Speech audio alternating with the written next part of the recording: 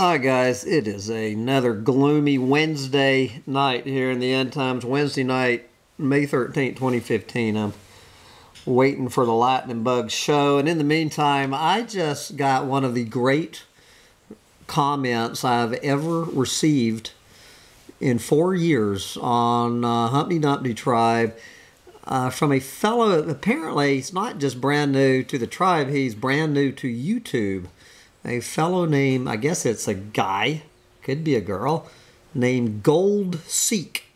And this is Gold Seek responding to my my video on the Hopi prophecies for the end times, my Sunday sermon. And so just in case you missed this, I just think this has to be shared with the world. It's good to see Gold Seek on YouTube. I think Gold Seek's going to create an interesting following. Take it away, Gold Seek. Tell us your response to the Hopi prophecies of the end times.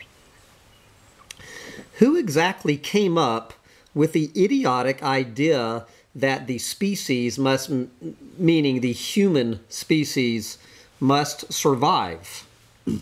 Last time I checked, before I was born, I had no difficulties. Before I was born, I was not going to die. Before I was born, I had no worries or fear. Before I was born, I was perfectly fine. Then some horny twats made love, and as a result of that, I am on death row.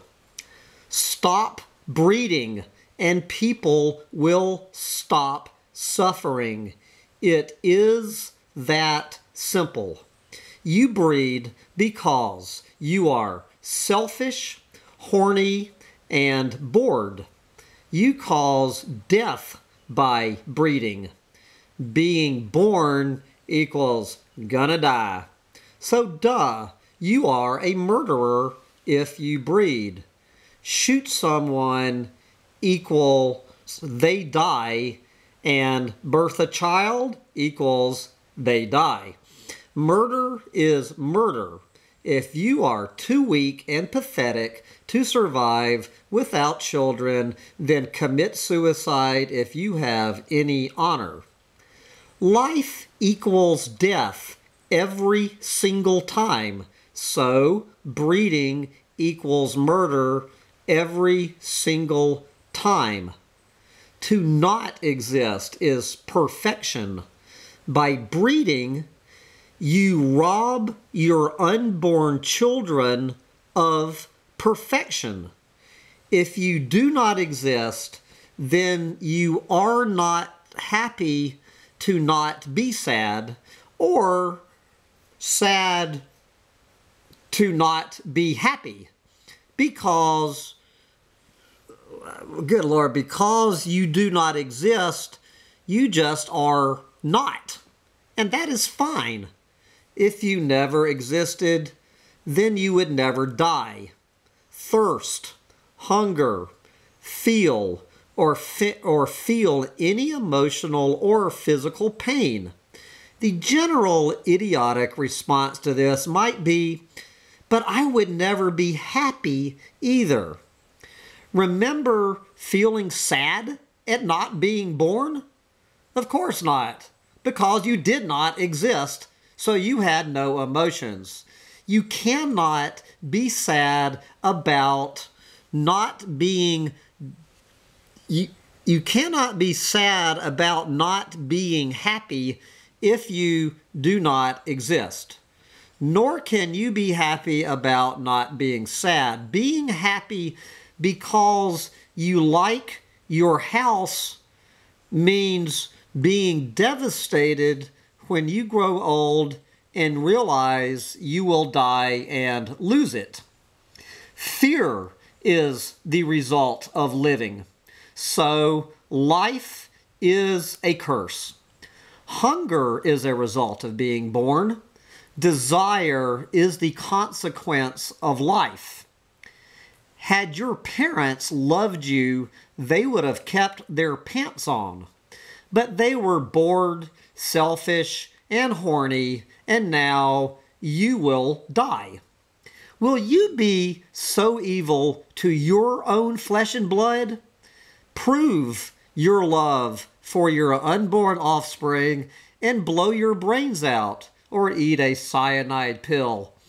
Otherwise, you are nothing but a bored, selfish, horny prick trying to get off at the expense of your unborn offspring for the reason of bored, selfish, horny greed. You reap what you sow, and sowing life is sowing death, you murdering, selfish, horny animal. If you love your unborn sons and daughters, then do not curse them with the sickness of living. Life leads to sickness and death every single time. So do not kid yourself and call life a gift. When you birth a child, you cause it to die, and nearly every single time that is horrific, slow, and painful, both emotionally and physically. There is no pain in not being born.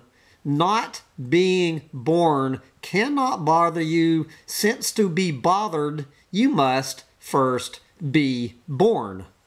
Non-existence is perfect peace. Non-existence is perfection. Do your unborn children a favor and keep your pants on. There you go.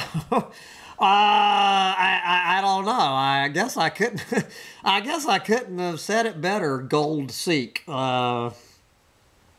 Anyway, I noticed that Gold Seek, poor Gold Seek, has no subscribers. I can't imagine why. Gold Seek has no videos. Gold Seek has no channels.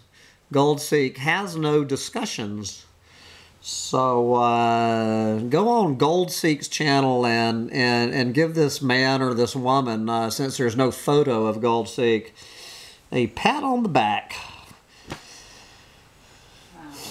And with that, I guess it's either I'm going to go take a cyanide pill or go drink an ice cold cider and watch the lightning bugs, but it is raining again in Texas, where the drought is now officially over, as is this rant. Bye, guys.